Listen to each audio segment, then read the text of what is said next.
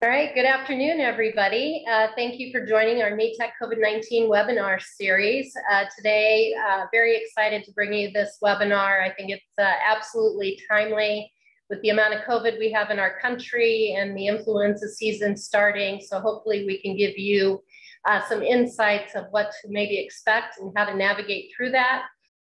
So this is our agenda today, and we will wait and introduce the speakers as they present today. I am Shelley Sweethelm, and I'm at the Nebraska Medical Center, and I have accountability in NETEC from a program perspective to be one of the program directors and subject matter experts. And I'm really excited to be your host today.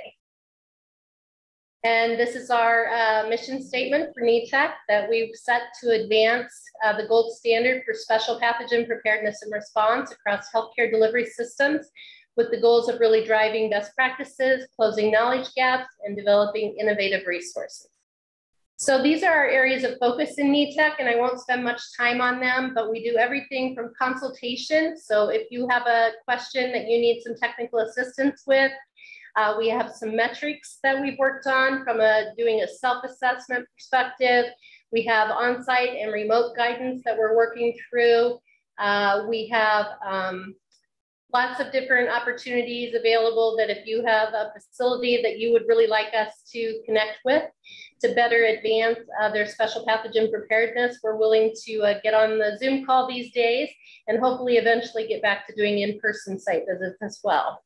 Then our education arm brings you this webinar today. We've done in-person courses in the past, but have been bringing those to you mostly in the form of podcasts and webinars since COVID pretty much brought a halt to a lot of the travel across the US.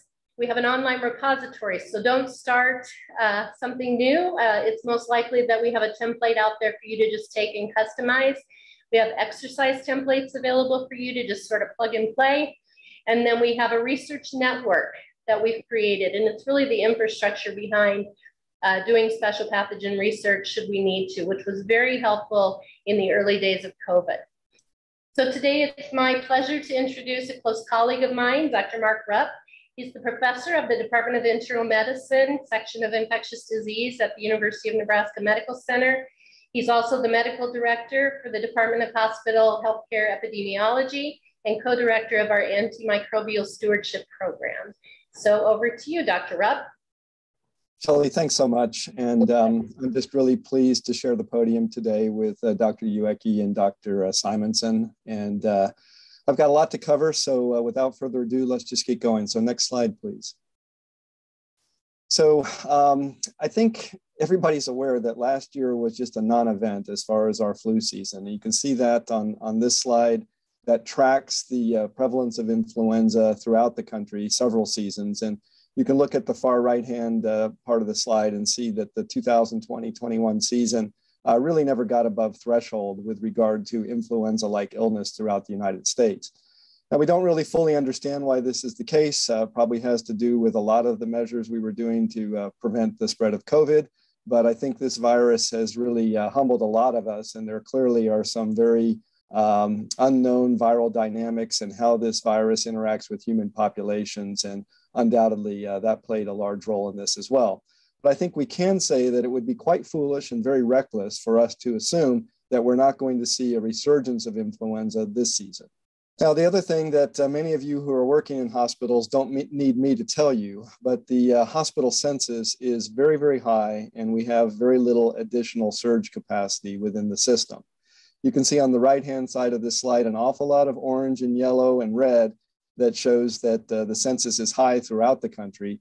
And then here in my own backyard, Douglas County, you can see on the left-hand side of this slide where throughout our metropolitan area, we're operating at about 90 to a little over 90% of our hospital capacity is full. So just some summary statements that influenza and COVID-19 have a significant overlap in their clinical presentation, and we're going to go over that just briefly. That the treatment and the infection prevention measures to some extent can be different, so it's very important to try to differentiate these two pathogens. Unfortunately, they can occur together, and I'll show you some information about that. And as I already mentioned, the healthcare system is already critically stressed. So it's imperative upon us to try to prevent as much influenza as we possibly can by giving influenza vaccination throughout the population. Just like it's critically important to continue to try to get COVID-19 vaccination throughout the population. So reasons why we may see a resurgence of influenza here this season are that people are just tired of doing the non-pharmacologic interventions to prevent COVID. And we think that this had an impact last year on influenza, but we certainly can't count on it this year because I think a lot of folks have just sort of given up and hoped that the pandemic is over and thrown caution to the winds and have stopped their social distancing, their masking, their hand hygiene. In addition, as we get into the colder months, we're going to see more indoor activity, more shared airspaces, and we also have waning immunity from previous infections or vaccination for flu. Now, the next several slides kind of very, very briefly summarize a comparison between influenza and COVID-19. You can see influenza on the left, COVID-19 on the right. Clearly, they're different pathogens. I think the more we learn about these respiratory viruses, the more we realize that they are spread fairly similarly through respiratory droplets and increasingly an appreciation for small droplet aerosols. The period of being contagious is different for the viruses. So folks with flu are contagious for a day or two before they start having symptoms, and this tends to fall off relatively rapidly and ceases by about day 5 to 7. For COVID-19, again, people are contagious prior to showing any symptoms. And obviously what's made this virus so difficult is that many people continue to have mild symptoms or no symptoms, but can be very contagious and can transmit the virus. This level of being contagious generally lasts longer than it does for flu and can go out to 10 days or more, particularly in those who are immunosuppressed. The risk factors for severe disease are very similar amongst both these diseases, and I don't really need to go over that in great detail. And I think people who are older, younger, folks who have underlying immunosuppressive disorders, people who are obese, et cetera, the known risk factors that we have for both of these viruses. Next slide. Symptoms tend to peak fairly early with influenza, within a few days of becoming ill, and then start to come down. And again, by about day 5 to 7, they've stopped shedding the virus. For COVID, things take a little bit of a longer course. And typically people go along with mild symptoms for some time, and then they tend to get sicker in their second and third weeks, those that are going to decompensate and come into our hospitals. You can also see some unusual symptoms with COVID-19, although both viruses will cause sometimes perturbations in people's ability to taste or smell. This is particularly characteristic of COVID-19. And frankly, anybody who comes in telling you that they're having changes in those senses is COVID-19 until proven otherwise.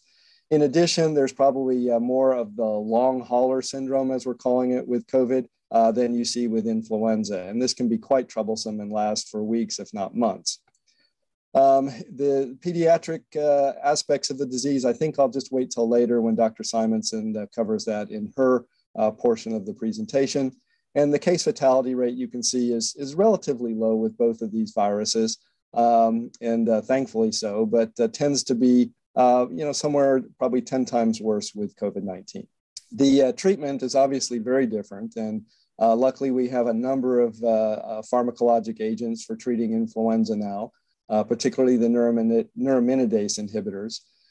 We've sort of abandoned some of the amantadine, rimantadine, M2 blocker drugs for flu because of some of their side effects, but occasionally they're still useful. And then we have the endonuclease inhibitors, the belalaxavir, that we've started using with flu. Likewise with COVID-19, it's been very gratifying to see the really nice work that's been done by so many people to bring some of the therapeutics for COVID-19 onto the market. And you can see those listed on this slide. And then likewise, it's been very gratifying to see vaccines come forward with COVID-19 that are very, very effective, very, very safe, and similar to influenza, having vaccines for influenza now for decades. Now, as I mentioned earlier, influenza and COVID-19 can occur together. And this is brought out in this meta-analysis that was recently published, a number of studies that you can see listed here. The bottom line is that the rate of co-infection in these studies was anywhere from about 0.2% all the way up to 45%. And overall, it was a little bit less than 1%. Now, clearly, these studies were done in 2020 when we really just weren't seeing flu being circulating in the community. And therefore, we can't count on it being that low again this year. So the bottom line is that they can exist together. We're going to need to be watching for that. Now, one of the other effects of COVID-19 has been that, unfortunately, it's really impacted vaccination for other diseases. And that's shown in this slide with some of our pediatric vaccinations in 10 different US states and municipalities. And what I'm concerned about with this is that some of the backlash against COVID-19 vaccine that we're seeing it become such a polarized topic in our society that I'm afraid that this is going to also spill over into influenza vaccination, and that people are just going to become anti-vaccination in their orientation in general. And we may not see the uptake for influenza vaccination this year that we've had in last year's. And it's already too low, and I'm afraid that it's just going to be lower again. So many people try to time when they get the influenza vaccine, and the question is, when's the best time? The bottom line is it's, any vaccine in the fall is better than not at all. But the things that people need to be aware of is that it takes about 2 weeks to develop protective immunity after you get the flu vaccine. That tends to peak about 6 to 8 weeks after you get the vaccine. And it tends to wane over time with, as you can see in this study, about a 7 to 10% decline per month. Now, on the right-hand side of the slide, you can see when influenza epidemics tend to peak in the United States. And, sometimes they come early, and you might even see an early season in October or November. Sometimes they go well into the spring with March and April. But for the most part, they tend to peak in somewhere in the neighborhood of January or February. And so getting your flu vaccine right now, from mid-October to about mid-November is just perfect timing. Now, this also shows the effectiveness of the flu vaccine. And you can see it's not a perfect vaccine by a long shot. But in general, what I tell people is it's about 50% effective. And it kind of, varies from year to year, as you can see in this slide. But the bottom line is that influenza vaccine is a good deal for us, and that it prevents an awful lot of morbidity and some degree of mortality. That data is summarized here in this slide, where the CDC has brought forth data looking at the 2019-2020 season, where the vaccine effectiveness was about 40%. So it wasn't a great year for effectiveness, but again, in the ballpark of what we're used to seeing. But the estimation is that it prevented 7.5 million illnesses, over 100,000 hospitalizations, and saved over 6,000 lives. This is clearly in our best interest as a society to get as many people vaccinated for flu as we possibly can, particularly as we're staring the continuing COVID-19 pandemic in the face. Now, I'm going to try to do justice for this next series of slides, but I'm going to go through them fairly quickly. And the reason for going through these is that some people have been asking questions as to whether influenza vaccine has some sort of a detrimental effect on COVID-19. This was particularly seen last year when there was some data that showed in military recruits, for instance, that people who had received influenza vaccine were more likely to then develop non-COVID-19 coronavirus infections. In addition, there's been hypothesized immunologic effects with the antibody-dependent enhancement that people who got the flu vaccine might actually get more severe COVID-19. Actually, the opposite of that has been borne out in a number of studies. So this is one study that came out of the University of Michigan that looked at a large cohort of patients that they then followed. And as you can see on the graphical aspect of this, that hospitalization, mechanical ventilation, and hospital stay were all better in people who had received the influenza vaccine and then developed COVID-19. And then these are some very interesting studies, the next two slides, that show the real value of some of these large databases and the ability to query electronic medical records. So this is a study looking at almost 75 million hospitalized hospital records. These investigators found two cohorts that they followed more closely of almost 38,000 patients in each who had received influenza 6 months to 2 weeks prior to then developing COVID-19. And they looked at adverse outcomes at days 30, 60, 90, and 120. They did propensity matching for all kinds of things that could confound that comparison. And what you can see, looking at the columns on the left-hand side of this figure compared to those on the right, the folks on the left-hand side had not received flu vaccine. The folks on the right had received flu vaccine. And so you can see in these patients that they had a higher risk of sepsis, a higher risk of having a stroke, a higher risk of ICU admission, a higher risk of DVT, and a higher risk of coming into the emergency department.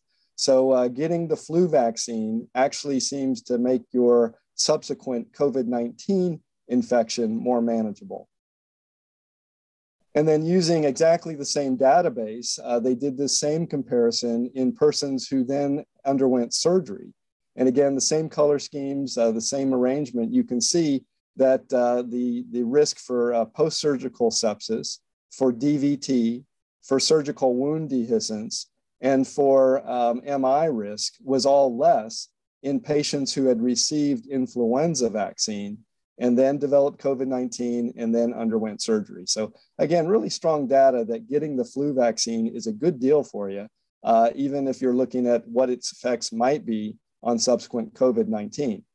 And then please go to the next slide, and I'll try to do this one justice as well, but this is fairly complex. So this was a study in which they looked at county level data throughout the United States. And they looked at each of the counties, the number of people over the age of 65 who had received influenza vaccine. And then they looked in those counties at COVID-19 mortality. And obviously there's all kinds of confounders that can make that comparison more difficult. And you can see on the left-hand side of this slide, all the different confounding variables that were looked at. They then did propensity scoring comparisons, trying to winnow out those confounders.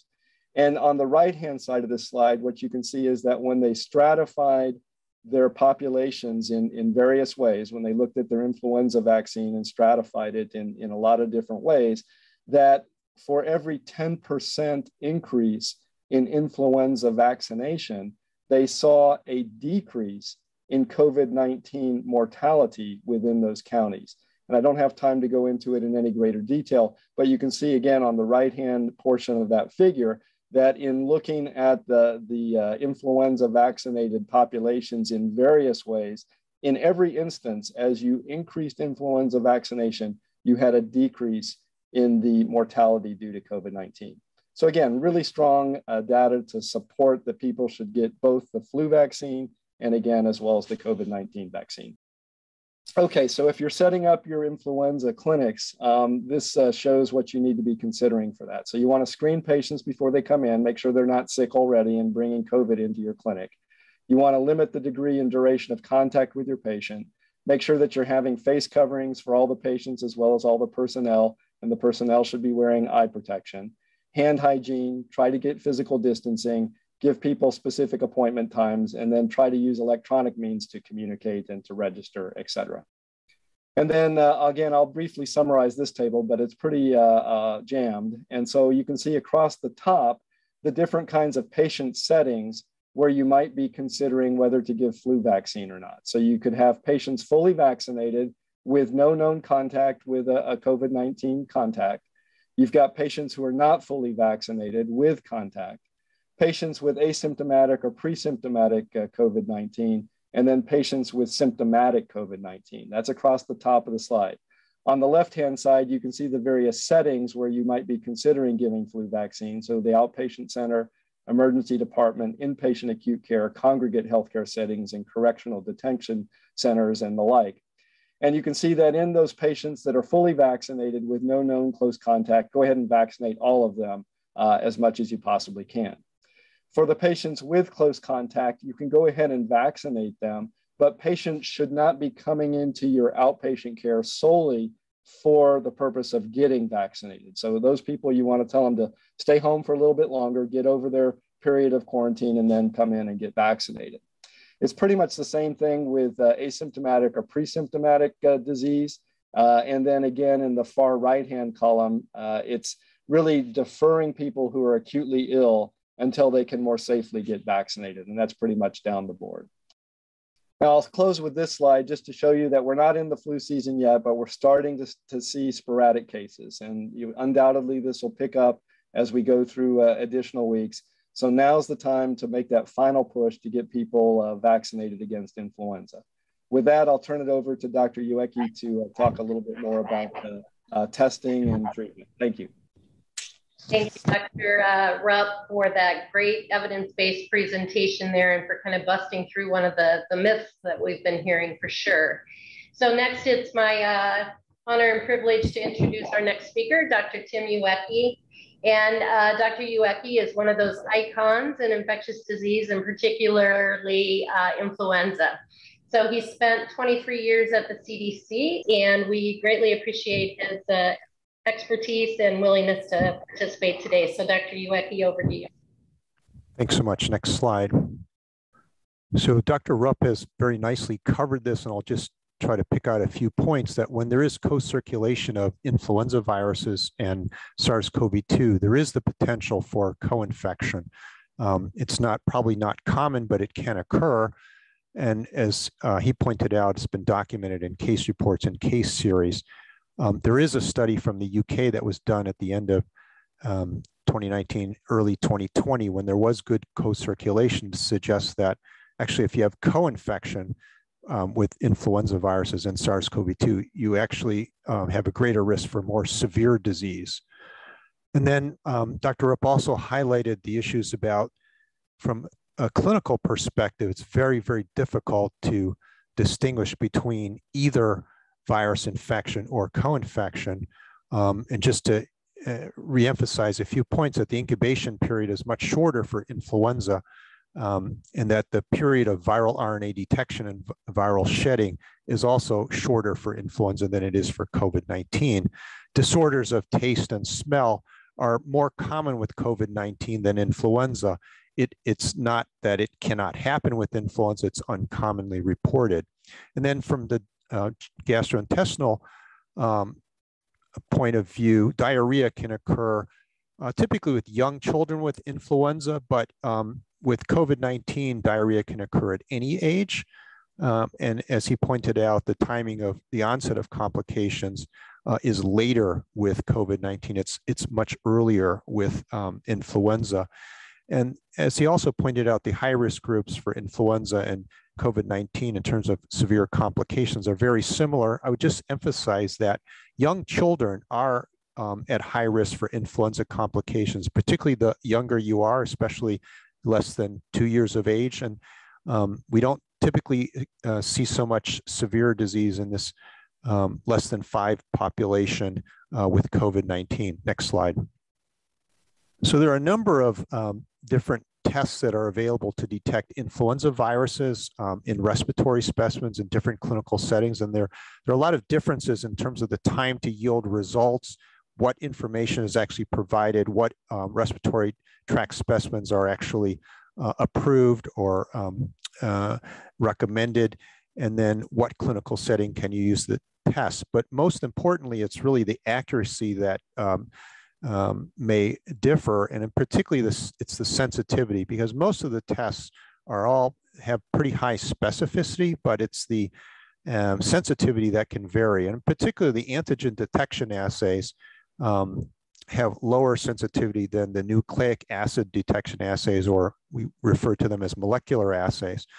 And prior to the pandemic, there were clearly antigen detection and molecular assays for influenza viruses that were cleared by FDA. And now with the COVID-19 pandemic, FDA has authorized through emergency use authorization both antigen detection and molecular assays that can also detect influenza viruses along with SARS-CoV-2.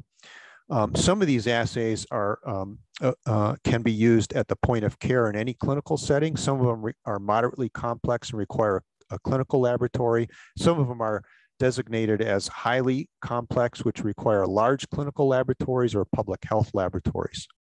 So prior to the pandemic, this is sort of a description of the FDA cleared test to detect influenza viruses, and they all detect influenza A and B, and they can differentiate between influenza A and B.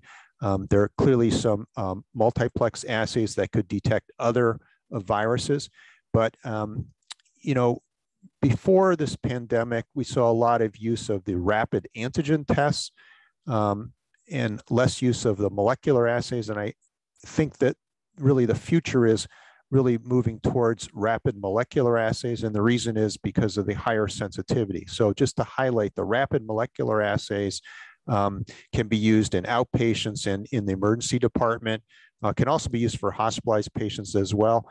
In terms of the available assays, you can get a result in about 15 to 30 minutes with pretty high sensitivity. And there are these other multiplex assays that may be useful as well in hospitalized patients. Now, with the COVID-19 pandemic, there have been all these other multiplex assays that have been authorized that also detect SARS-CoV-2 and influenza viruses. And I'll just highlight some of these. So we do have some rapid antigen tests that also detect SARS-CoV-2 and influenza A and B that can be used in outpatients at point of care settings. There are rapid molecular assays that can yield results in 20 to 45 minutes that can be used in the ED, in the clinic, also in hospitalized patients. And then there are other multiplex assays, including large respiratory panels that can detect a lot more viruses and actually some bacterial pathogens. And there's a variable time for those. Those are really some of the tests that take much more time to produce results, really are more for hospitalized patients because they're probably not going to provide timely results to inform clinical management. So what tests are recommended? So prior to the COVID-19 pandemic, the Infectious Diseases Society of America clinical practice guidelines recommended that rapid influenza molecular assays are recommended over antigen detection tests, and that's because of the higher sensitivity of the rapid molecular assays. Now, with the COVID-19 pandemic, there clearly are situations like now when there maybe we're getting into influenza season, there's sporadic influenza virus detection throughout the US, very low activity, but we are concerned that that's likely to increase. So multiple assays that detect SARS-CoV-2 and influenza A and B viruses can be useful. And the NIH COVID-19 treatment guidelines panel recommends influenza testing and SARS-CoV-2 testing in outpatients with acute respiratory illness if the results will change management of the patient. One example is decisions to give antiviral treatment to patients who have suspected influenza. In hospitalized patients, the Infectious Diseases Society of America has recommended molecular assays, including RT-PCR for influenza, for patients with suspected influenza.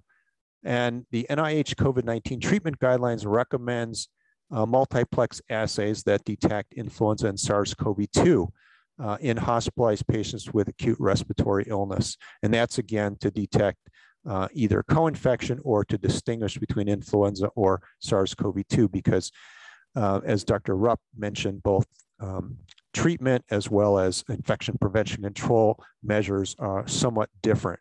And just to mention that in hospitalized patients, we do not recommend use of influenza antigen detection tests or immunofluorescent assays, which are also antigen detection tests. And the reason is for the lower sensitivity. And then just of a note, IDSA also mentions that for immunocompromised patients who might have many potential respiratory pathogens, you may want to test for more than just SARS-CoV-2 and influenza A and B and other respiratory pathogens. And just some key points: do not order viral culture for suspected influenza patients because of the time it's going to take. It's going to take days to get a result from viral culture. It's not going to inform management of the patient. And also do not order serology for influenza. There are commercial laboratories that do offer influenza serology. Do not order it. And the reason is you can't interpret a single serology results on a single serum specimen. You really need paired acute and convalescent sera, so collected 2 to 3 weeks apart. And that really has to be done at specialized laboratories or public health laboratories. So don't order serology for influenza. That's really for epidemiological studies, vaccine studies, and for public health purposes. So just a few words about influenza specimens and sampling. So influenza viruses are detectable for about 3 to 4 days by antigen detection, really drop off, and then about 5 to 7 days by nucleic acid detection in those with uncomplicated disease. You can detect for a bit longer in infants, and persons who are immunosuppressed may have detectable virus for actually many weeks. And in general, the highest yield for influenza viruses is through sampling the nasopharynx. So a nasopharyngeal swab is the optimal specimen, ideally collected within the first 3 to 4 days of onset. However, a lot of patients don't like an NP swab to be collected. A lot of people don't know how to correctly collect an NP swab. So nasal swabs or a combined nasal or throat swab is actually fine as well. And then for very young infants, the nasopharynx is not well developed. So an aspirate or of the nasopharynx or a nasal aspirate is also okay. People who have more severe disease have slower clearance of influenza viruses that may be able to be still detected more than a week after illness onset. And then with immunosuppression, people who are treated with corticosteroids for other reasons, you can have prolonged viral replication and detection of virus. So in hospitalized patients, in particular in those who are intubated, there can be prolonged viral replication in the lower respiratory tract that's detected even after virus is cleared from the upper respiratory tract. So if you suspect influenza and you only sample the upper respiratory tract and it's negative, you should consider sampling the lower respiratory tract with an endotracheal aspirate, for example, if the patient is intubated. And the reason is that there may still be ongoing viral replication in the lower respiratory tract. And we know from the 2009 H1N1 pandemic, up to 20% of patients in critically ill adult ICUs were missed by only sampling the upper respiratory tract. And the diagnosis was made by sampling the lower respiratory tract. In terms of antiviral treatment, although there are more than 4 FDA-approved antivirals, we do recommend only 4. These are 3 neuraminidase inhibitors, oseltamivir, zanamivir, and peramivir, and also the polymerase inhibitor. It's really a cap-dependent endonuclease inhibitor, baloxavir. So these all have been demonstrated to have efficacy in clinical trials for early treatment when patients are started on treatment within 2 days of illness onset. With uncomplicated disease. And just to note that these drugs have different routes of administration. Oseltamivir is an orally administered drug. It can also be given through oral or nasogastric tube to an intubated patient. And baloxavir is also an oral drug, whereas zanamivir is an inhaled powder and peramivir is an intravenous drug. And so there are also differences in the recommended ages for treatment. So CDC recommends the use of oseltamivir for treatment of a patient of any age. Zanamivir is FDA approved for treatment in people 5 years and older. Peramivir approved for 2 years and older, and baloxavir is approved for 12 years and older. So there are some differences. There are no placebo-controlled, randomized controlled trials of any of these drugs for hospitalized patients. Now, just to sort of hit this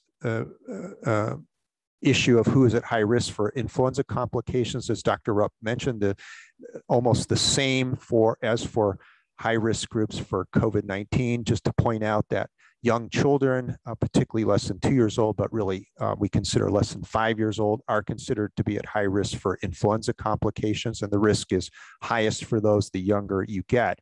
And then older adults, pregnant women, and those who are postpartum up to about 2 weeks after delivery, American Indians, Alaska Natives, children who are receiving long-term aspirin therapy because of the risk of Rye syndrome if you have if they have influenza, and then persons with underlying medical conditions, pulmonary, cardiac, immunosuppression, neurologic, and neurodevelopmental conditions, persons with extreme obesity, and then residents of nursing homes and chronic care facilities. And we also we have seen differences in health inequities with certain racial and minority groups, so are at increased risk for hospitalization. And these disparities include non-Hispanic, Black, Hispanic, or Latino, American Indian, or Alaska Native persons, all constitute persons who may be at high risk for influenza complications. And therefore, we do recommend antiviral treatment for high-risk persons with influenza or suspected influenza. So our CDC antiviral treatment recommendations are prioritized on prompt treatment, should be initiated, and it's focused on those with severe disease or those at highest risk of influenza complications. So we recommend antiviral treatment should be started as soon as possible. For patients with confirmed or suspected influenza who are hospitalized, this is without waiting for the results of testing. Outpatients with complicated or progressive illness of any duration, and outpatients who are at high risk for influenza complications. For people who are not considered to be high risk, so previously healthy, non-high risk patients, if they present with suspected uncomplicated influenza within 2 days of illness onset, it's basically clinical judgment. You can treat them empirically,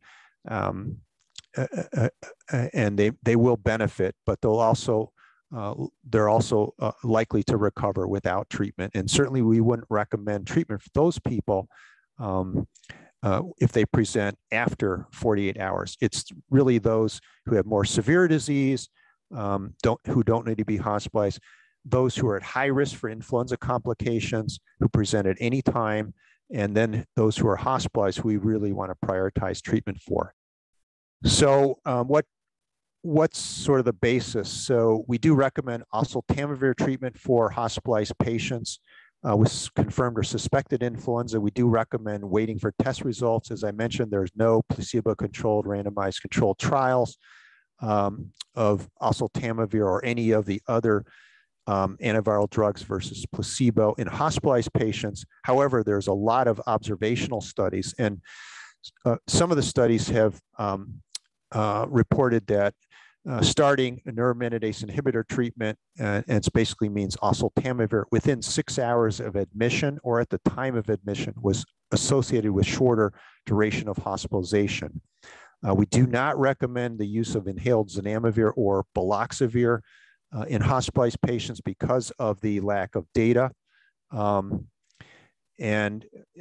We don't have much data about peramivir treatment of hospitalized influenza patients, but for patients in the ICU who are intubated, and particularly those who cannot tolerate or absorb an oral or enterically administered drug such as oseltamivir, then intravenous peramivir is an option for treatment. And what we don't know is what's the optimal duration of treatment for critically ill patients. So that's a gap area. So we do recommend, again, patients with complications, progressive disease of any duration, again, greater than 2 days, it's okay. We would initiate treatment with oral oseltamivir as soon as possible. And then if they have, patients have uncomplicated influenza in the outpatient setting, any of the drugs can be used for early treatment, depending upon different age approval groups and contraindications. Just to mention that in one clinical trial, baloxavir had greater efficacy than oseltamivir in high-risk adolescents and adults with influenza B virus infection. In addition, oseltamivir has a much greater impact on reducing viral load in the upper respiratory tract within 24 hours after a single dose administration, and also then oseltamivir or placebo. So baloxavir has virologic as well as clinical advantages. So some special groups just to mention for pregnant women, we do recommend oral oseltamivir, including women up to 2 weeks postpartum. We do not recommend baloxavir because there's no efficacy or safety data in pregnant or lactating women. For immunocompromised persons, we do not recommend baloxavir monotherapy because of the lack of data and the concern for emergence of baloxavir-resistant variants. We do recommend neuraminidase inhibitor treatment in immunocompromised patients. It is important to monitor for antiviral resistance and also to maintain infection prevention control recommendations to reduce nosocomial transmission risk, because such patients can shed virus for prolonged periods, many weeks or longer. Just to say that this is a gap area where we need to look at combination antiviral treatment. So just to mention a couple things about patients who are being hospitalized with influenza and COVID, both in the differential, either suspected or confirmed.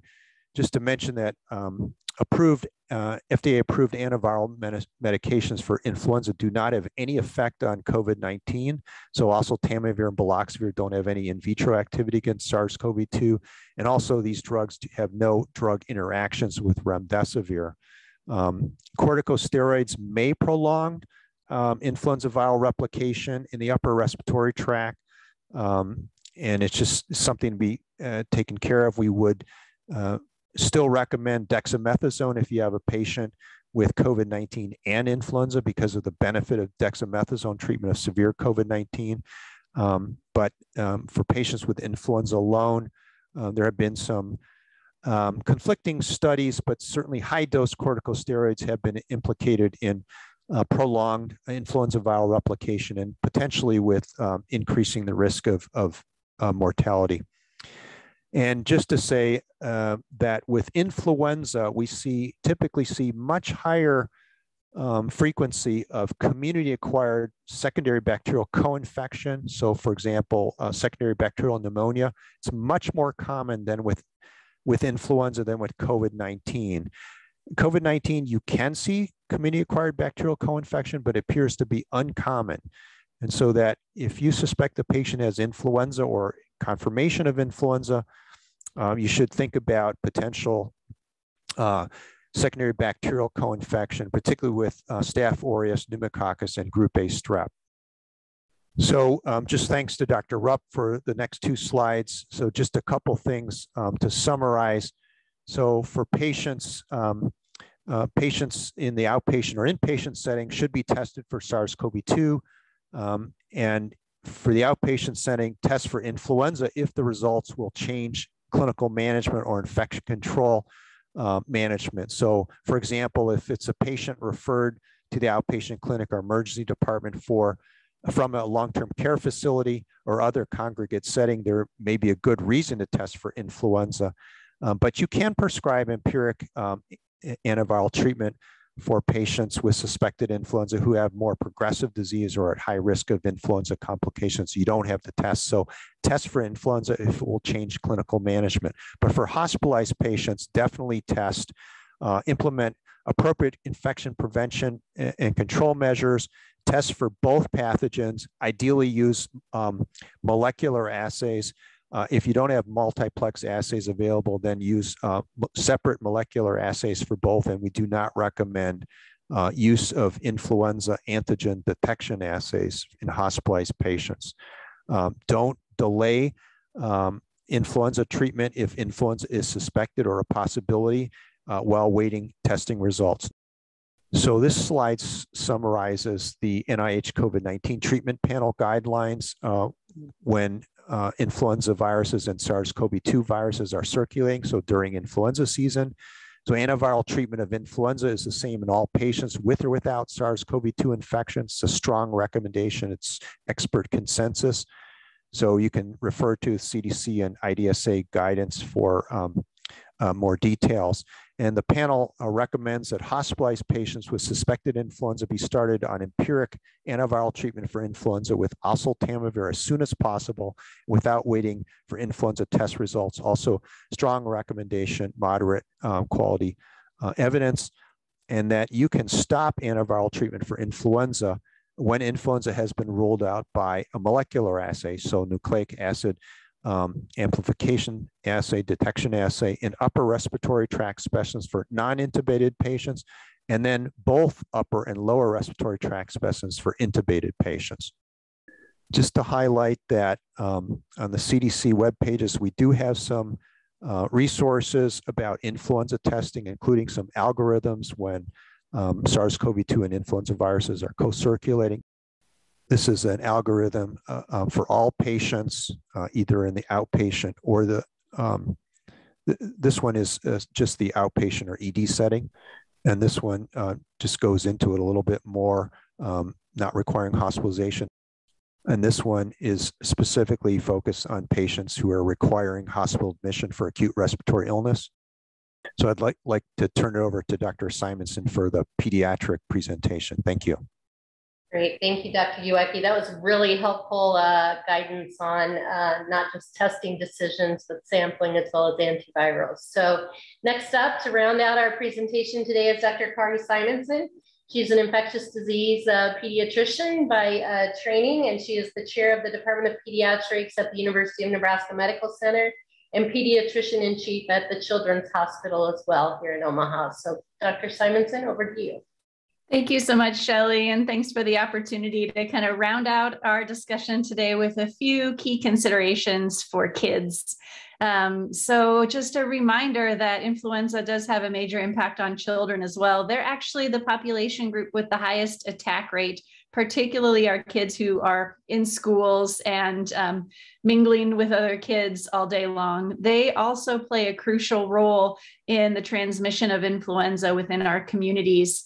They do experience morbidity and some complications from influenza. And we heard already in the discussion that kids under 5, and in particular those under 2, are considered a high-risk group.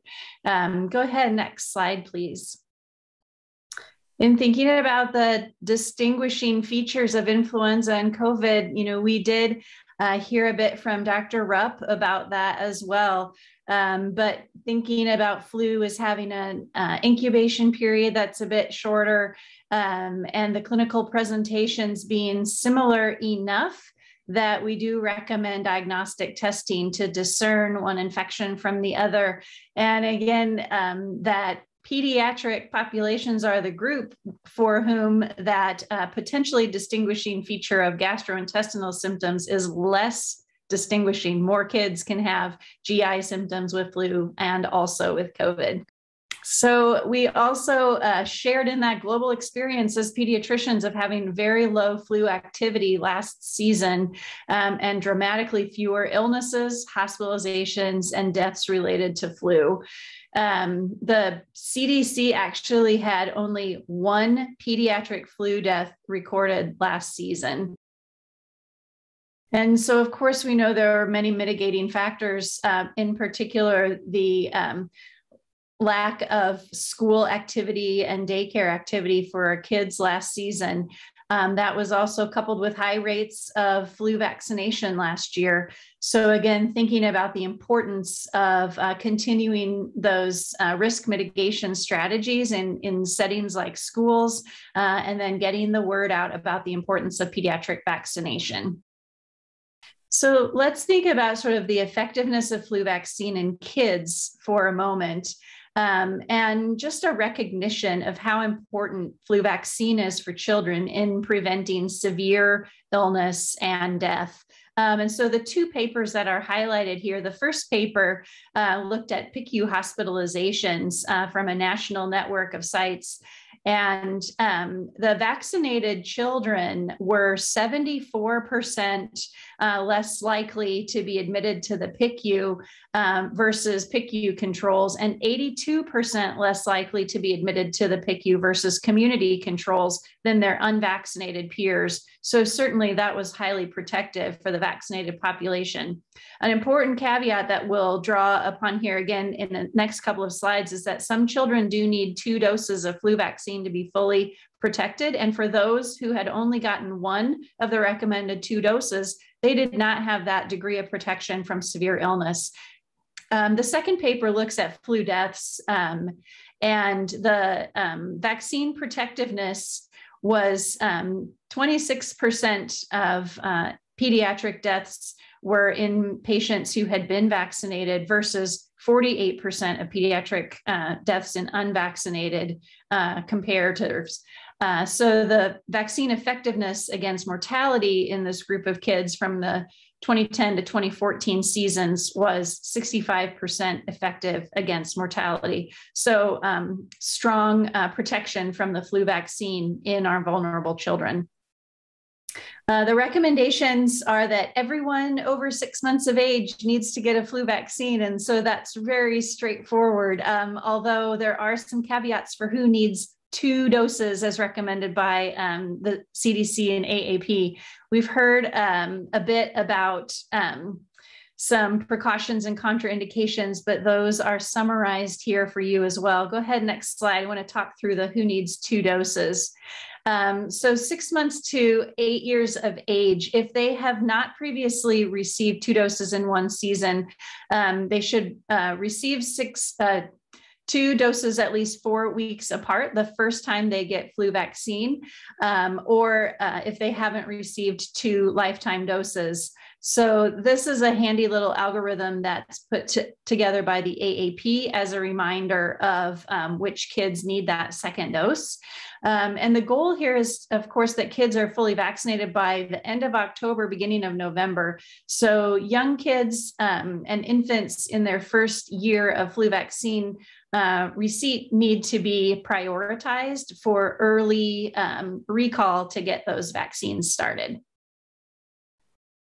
And this is from the CDC, also just a reminder that flu and COVID vaccines can be co-administered and without regard to timing of other vaccines. And as Dr. Rupp highlighted earlier, we have kids who have been delayed in their usual childhood vaccinations due to the pandemic. So making sure we're recalling patients into our clinics and catching them up to date, including getting them vaccinated for flu and COVID-19.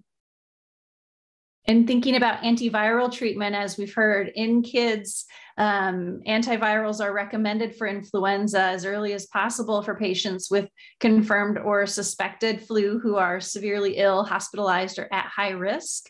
We have heard that our youngest kids are included in that high-risk group, as well as those kids on long-term aspirin and particular population groups where they might have increased risk.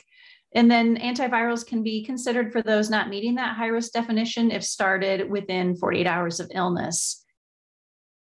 This is an AAP summary chart for antivirals for influenza in young kids. And one of the things that I wanted to highlight, although we've seen this before, was just the addition of the adverse effects and making sure we're letting families know. In particular, nausea and vomiting with Tamiflu can be an issue for children. So making sure we're counseling parents and kids about that when prescribing Tamiflu.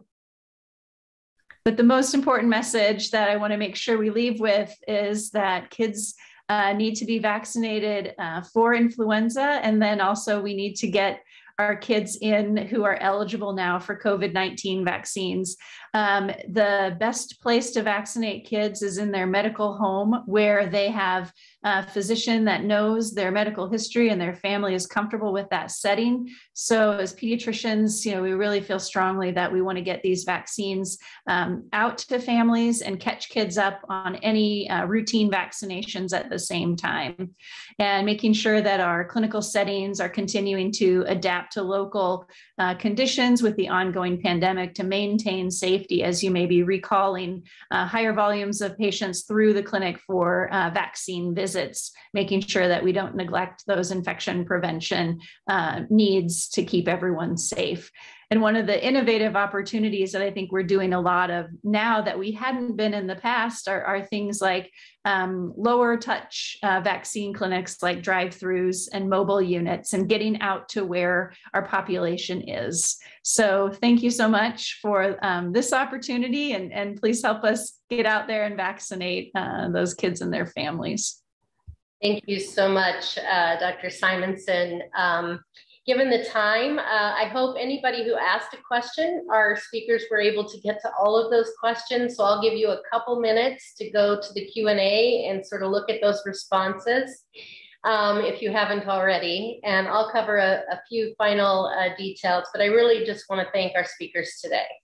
I think we can hope for the best, but I think today, at least we have some tools in the toolkit for ways to approach the very likely potential of both of these situations, COVID and influenza, becoming a significant issue for the whole United States. So with that, a few closing comments here. Make sure that you send any questions that you have to info@netec.org. We'll help you. If you need any technical assistance, please let us know. Again, go to netec.org and it says ask an expert a question. Just click on that and one of us will get back to you. We're on lots of different social media channels. The audio as well as the slides today of all of our presentations being live will be Monday, most likely onto the netec.org website. So if you missed it or you want to send it to somebody, please go out there and grab it. And again, thank you for joining us today for the COVID-19 NETEC Webinar Series, and we wish you a great weekend. Thank you. Stay safe.